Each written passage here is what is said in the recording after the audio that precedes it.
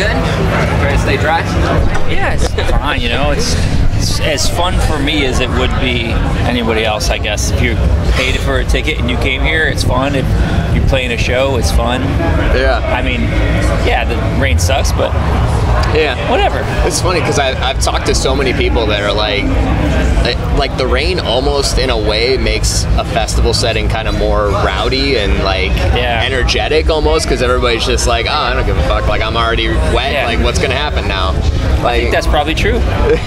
Yeah. My dad used to say if you're working, get everybody dirty in the morning and they work good all day. Okay. Yeah. Hey, I'm here for it. I mean, English wasn't his specialty.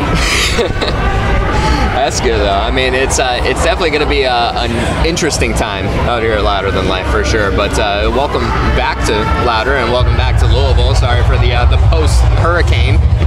Yeah, we flew in yesterday and it was exciting. Yeah, that's probably one way to describe it. A little bit bumpy. Yeah. Jeez. Yeah, it's a little bit bumpy. Yeah.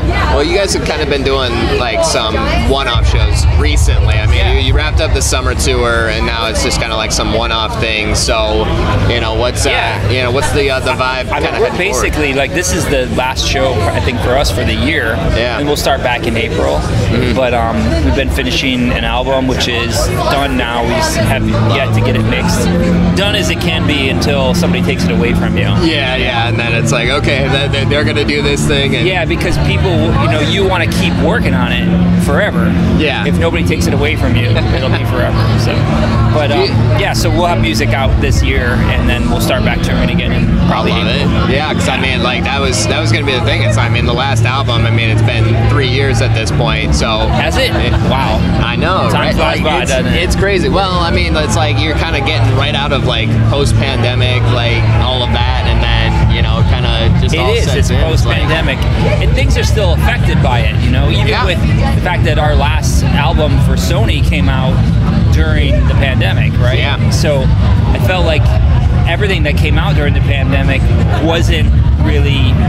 It was hard to get anything because there was so much news every day, and so things kind of got swallowed up by it. And with Neuradius, our last album, it kind of felt like that happened as much as they tried to get it out, and it was fine. It did great, and I think it was sort of. I mean, it's definitely a special record for us because of the time that it took us to put it in the songs and that sort of that snapshot of where we were in our musical careers at that time. So, it's a little disappointing when things they don't have their full, sort of the full weight of things behind them, which is kind of what happened. But hey, we'll do it again. Yeah, I mean, well, not the pandemic. We don't want to do that again. Not so much. But with the new album and everything, you know, talking about, it's like, okay, well, you know, you go back 3 years and like the world's in a very like different place than it is now even. So, you know, like this album, how does that show kind of the evolution of where the band has progressed since then? Yeah. I mean, I think it's a natural thing if you want to keep writing the same album again and again, the same kind of songs. We're a hard rock melodic band, sometimes bordering on a little bit on light metal. Yeah. And that's where we like to be. So we're trying to write songs that sound different from all the other songs, but still sound like us, and they're still in that genre. So I think this is an evolution of that. After we've published, you know, over 100 songs at this point, and there might be 2 songs that sort of sound similar to 2 other songs, but that's pretty good. Yeah. And that, you know, some people say that's not even true either. So it's really hard to make 120 original songs. Yeah. So I hope that we're doing it. Hope we've done it. Well, you draw all those influences from other bands that, you know, you listen to and you respect and everything, but then after a while you start drawing from, like, you know, those experiences that you've had as your band, and it's like, okay, well, this is just that continuation. So I know, you know, a lot of the bands that, you know, have inspired you guys have been obviously like Tool and The Cure and like kind of in that realm. So we try not to listen to. For the most part, we try not to listen to anything in our genre. Yeah? Yeah, because you don't want to be influenced by that. So that's why The Cure is a good band. So my brothers are, he's influenced by strong singers, right? So that's why The Cure, Depeche Mode, but lots of 80s stuff, things like that where, and then we don't listen to, try not to listen to stuff in our own genre. I mean, I listen to some metal, some like really heavy stuff. Every Time I Die, you know, like things like that kind of stuff. Yeah, which I love. And that's definitely outside of our genre. We're not that band, but but we try not to listen to other things that are any of that stuff. It's just it helps to not do it. Yeah, I thought you were gonna throw me a curveball and be like, yeah, like not even that, like going like the complete opposite direction, be like listening to like all the like pop stuff and like all of that. Like I was like, I mean, that's interesting. I mean, that's a true thing, but I couldn't get through it if I tried.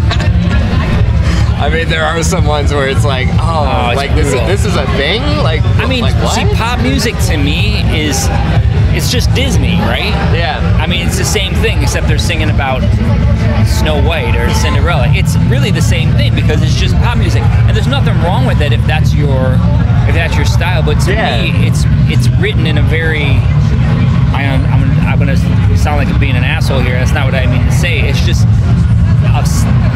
boring. I don't know. It just kind of all sounds the same to me. And anytime I hear things that are in,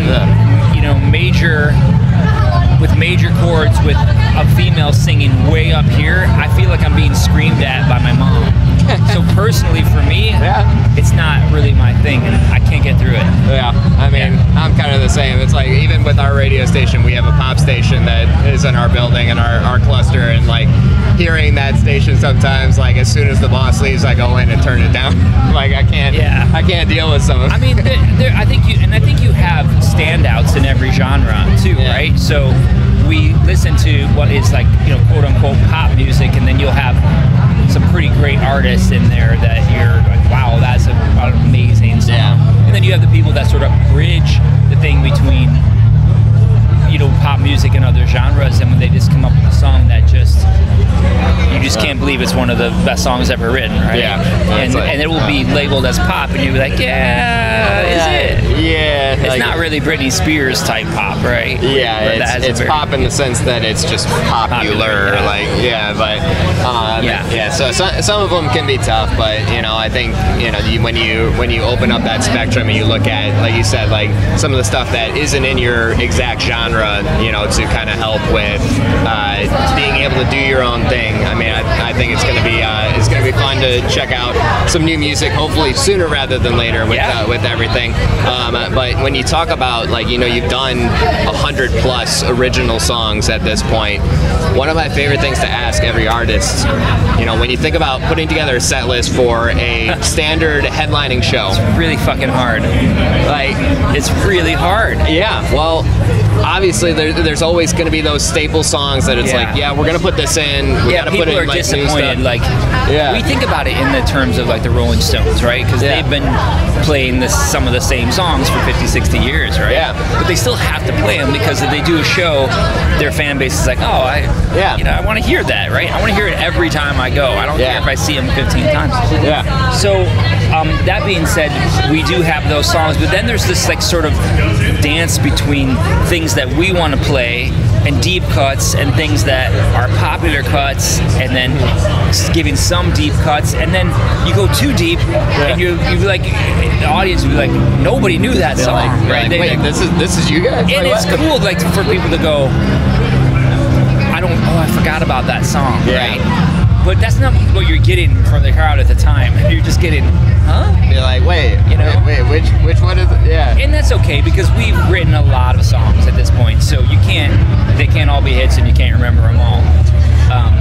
So, you know. Well, like, is there a particular song that you wish that you could put onto the set list, but it kind of falls into that category of like, be like, you know, there's a good chance we might lose them with this one? Not really. A little bit, but not really. For the most part, if we want to do it, we'll do it. Yeah. You know, like, I miss playing this song. Yeah. So yeah, we kind of do whatever we want for the most part. Yeah.